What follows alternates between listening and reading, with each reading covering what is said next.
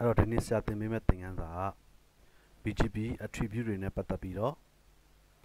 lab เนาะဆရာတို့ lab လုပ်သွားမှာဖြစ်ပါတယ် BGP attribute တွေနဲ့ပတ်သက်ပြီးတော့သင်ကြားပေးမယ့်เนาะ lab based သင်ခန်းစာဖြစ်ပါတယ်ကောင်းပြီအဲ့တော့ BGP attribute တွေเนาะဒီမှာ well known မှာဆို well known mandatory တို့ well known discretionary ဟာလားเนาะ well known မှာ mandatory မှာ ASP network origin မှာ IE เนาะဟာလား incomplete discretionary မှာဆိုရင် local preferred and atomic aggregate ဟာလားပြီးရင် optional မှာဆို transitive non transitive မှာ aggregator community ဟာလား community မှာဆိုရင် no export no advertise internet local AS เนาะနောက်ပြီးရင် community value ဆိုတာရှိသေးတယ်เนาะ okay အဲ့တော့ non transitive မှာတော့ MED တို့ originator တို့ဟာလား cluster ID တို့เนาะဒါတွေရှိပါတယ်အဲ့တော့ဆရာတို့ကဒီနေ့သင်မယ့်သင်ခန်းစာ BGP attribute တွေကို lab based ချိတ်ဆက်တာကိုသင်ကြားပေးမှာပါအဲ့တော့ဆရာတို့ချိတ်မဲ့ lab เนาะ okay ဒီမှာ AS 100 200 300 400 500ဆိုပြီးတော့ဆရာတို့ဒီမှာ router เนาะစုစုပေါင်း9လုံးပေါ့เนาะဟာလား AS ကတော့100 200 300 400 500ရှိရเนาะဆရာခုဒီမှာရှိတဲ့ router တွေအားလုံးတော့ IP တွေ assign ချပြီးပါပြီအဲ့တော့ဆရာတို့ BGP เนาะ relationship ပေါ့เนาะဟာလားဆရာ BGP ပြီးရရင်အရင်ဆရာလုပ်လိုက်မယ်เนาะ BGP နဲ့ပတ်သက်တဲ့ command တွေဆရာရိုက်လိုက်မယ်အဲ့ဒါတွေလုပ်လို့ပြီးသွားပြီเนาะဆိုလို့ရှိရင်ဆရာစပြီးတော့ BGP attribute နဲ့ပတ်သက်တဲ့ lab တွေကိုစချိတ်လို့ရပြီအခုဒီမှာဆရာဒါ router 1မှာ input သွင်းမဲ့ command တွေဖြစ်ပါเนาะ router BGP 100เนาะ AS 100 network ကစုစုပေါင်းဆရာတို့ advertise လုပ်လိုက်တဲ့ network ၄ခုပေါ့เนาะဒီမှာ၄ခု advertise နေပါ okay ဆက်ပြီးတော့ဒီ network တွေပါထပ်ထည့်လိုက်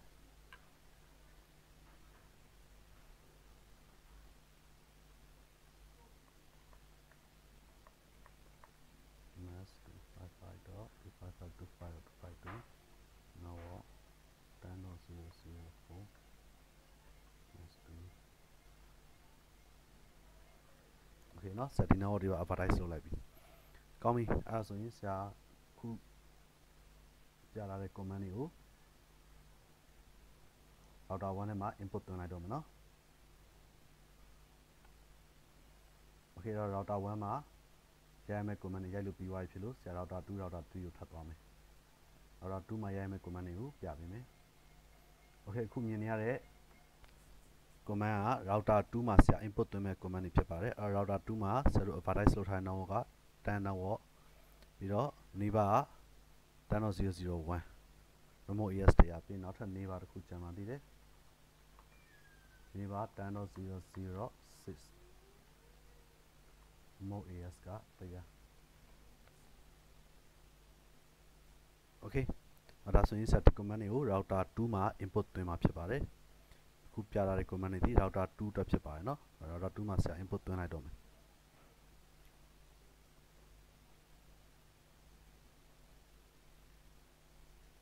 okay တော့ router 2မှာပြီးသွားရင် router 3เนาะ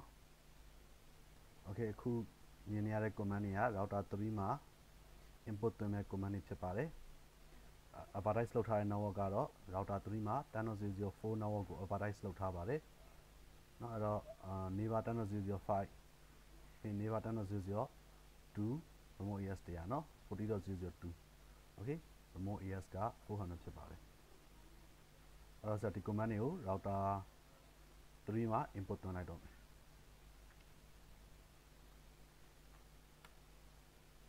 ဒီနေရာမှာဆရာခုနက router 2မှာ input သွင်းလိုက်တာလွဲသွားတာလေးရှိပါတယ်အဲ့ဒါလေးပြန်ပြင်မယ်เนาะ200 201လို့ဆရာထည့်ထားတယ် remote AS က200အဲ့ဒါ1မဟုတ်ပါဘူး2ပါเนาะအဲ့ဆရာဒါလေးကို input ပြန်ပြီးတော့ပြင်မယ်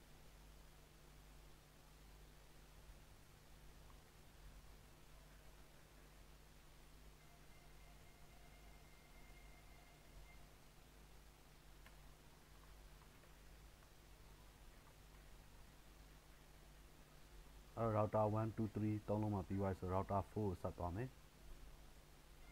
okay အခုဆရာပြထားတဲ့ command တွေက router 4မှာ input သွင်းမဲ့ command တွေဖြစ်ပါတယ် router 4မှာ router BGP က200เนาะ ပြီးရင် Avoidance လုံးမဲ့ network က 130.0.0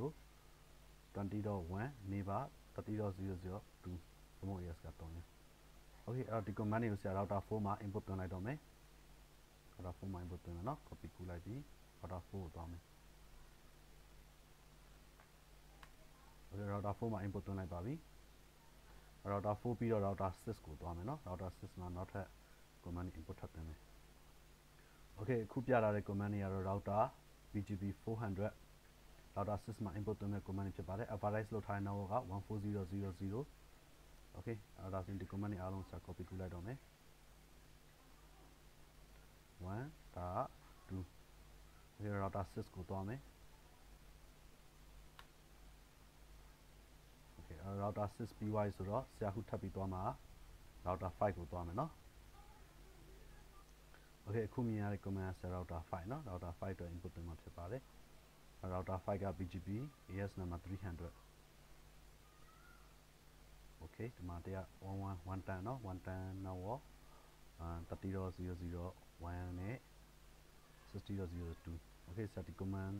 input သွင်းလိုက်တော့မယ် router 5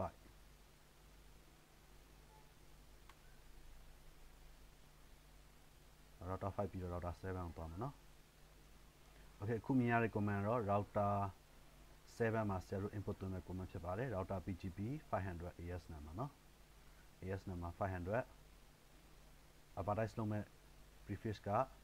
120.0.0 120.0.1.0 ပြီးတော့ neighbor 50.0.0.1 နောက်ထပ် neighbor တော့ 60.0.0.1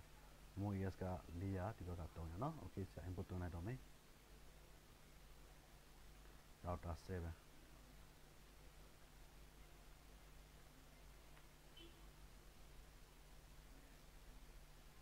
Okay router 7 no router BGP 500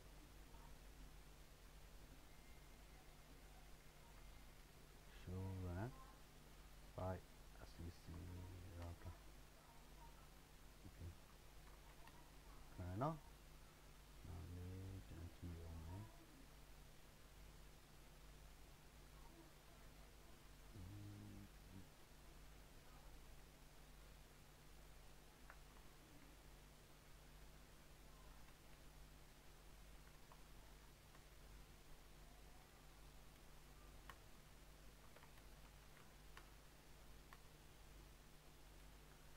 Okay အဲ့တော့ဆရာ router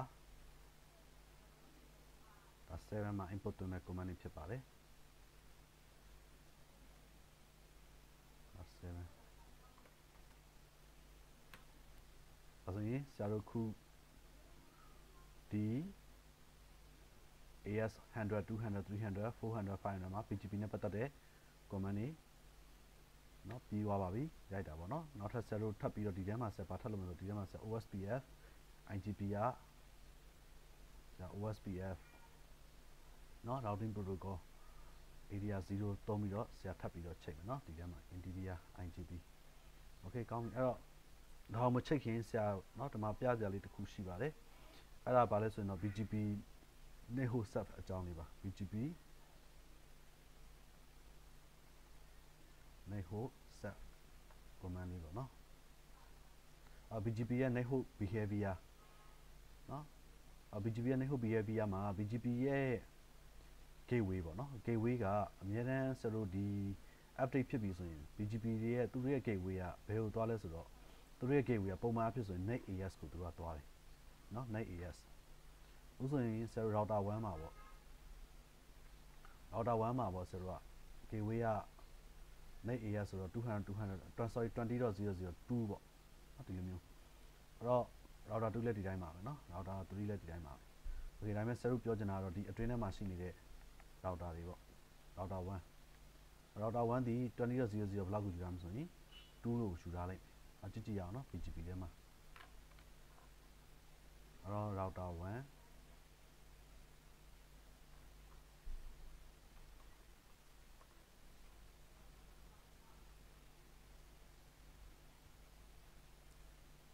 Okay 130 130เนาะဒါလေးကိုကြည့်ကြည့်လိုက်ပြီ Okay အခုဆိုရင်ဒီထဲမှာ set ဘလောက်တွေ20.02 နော် okay 2ကိုတွေ့တယ်အဲ့2ကိုတွေ့မယ် route ထဲမှာကြတော့တော့မယူတာဘူးဘာလို့လဲဆိုတော့ route ထဲမှာဒီ130.00ဒီနော် 20.0.2 ကနေဘာလို့မယူတာဆိုတော့သူကဒီ net host က reach ability မရှိလို့နော်အဲဆိုတော့ 20.0.1 နော်ပြင်ကြည့်ရအောင်ဟိုဒီမှာနော် net host reach ability မရှိတဲ့ခါကျတော့သူကဒီ route ကိုမယူရအောင်နော်ဒါကြောင့်မို့ဆရာအနေနဲ့ဘာလုပ်မလဲဆိုလို့ရှိရင် BGP ရဲ့ gateway ကိုဆရာတို့ကနော်အခု 130.00 ဆိုတဲ့ဒီ IP အတွက်ပေါ့ဒီ IP တစ်ခုတော့တော်တော်မဟုတ်ပါဘူးเนาะတခြား network တွေလည်းပါပါတယ်ဆရာဥပမာနည်းနဲ့ပြောတာပါအဲဒါဆိုရင်ဒီ prefix တွေအတွက် network ကိုဆရာတို့က router 1မှာဘာဖြစ်စေချင်လဲဆိုတော့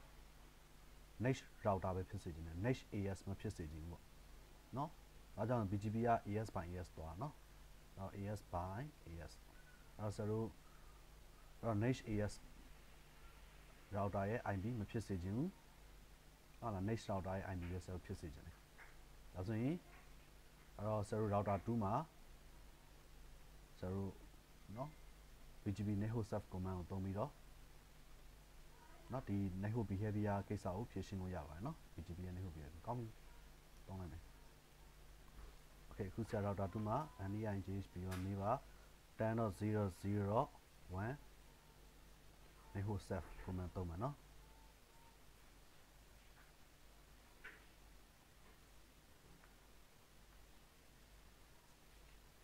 okay network serve ပြီးရင်နေပါ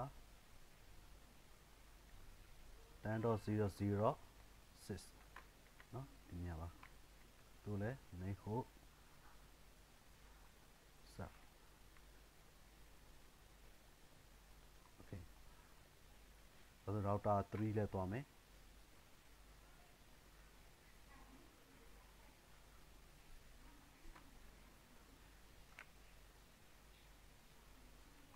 နေပါ 10.0.0.5 network serve နေပါ 10.0.0.2 network serve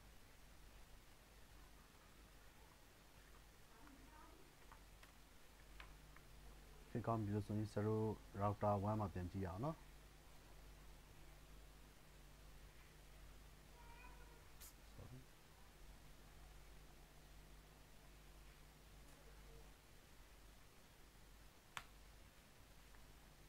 okay အခုဆိုလို့ရှိရင်130ကိုသွားမယ်ဆိုရင် 10.0.0.2 เนาะမှာဆိုတော့ route path view ရပါပြီเนาะ network serve 10.0.2 ဖြစ်သွားပြီเนาะဒီမှာ okay ခုနကဆရာတို့တွေ့တာ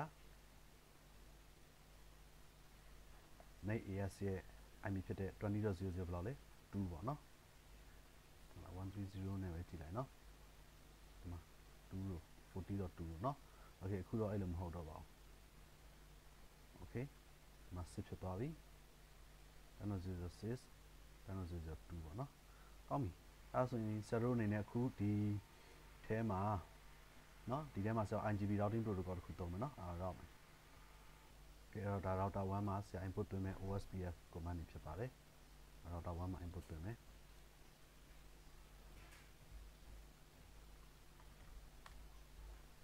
okay အဲ့တော့ router 2မှာ input သွင်းမဲ့ command တွေကြည့်အောင်เนาะအဲ့တော့အခုဒီမှာမြင်ရတာ router 2မှာ input သွင်းမဲ့ command တွေဖြစ်ပါတယ် router 2မှာ input သွင်းမဲ့ OSPF command တွေပါ copy ကူးလိုက်ပြီ router 2ရဲ့ကို input သွင်းမယ်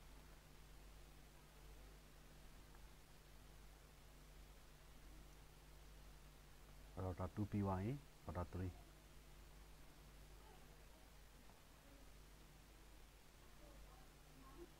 အဲ့တော့ခုဆရာ input သွင်းမှာဒါ router 3မှာ input သွင်းမဲ့ command တွေဖြစ်ပါတယ်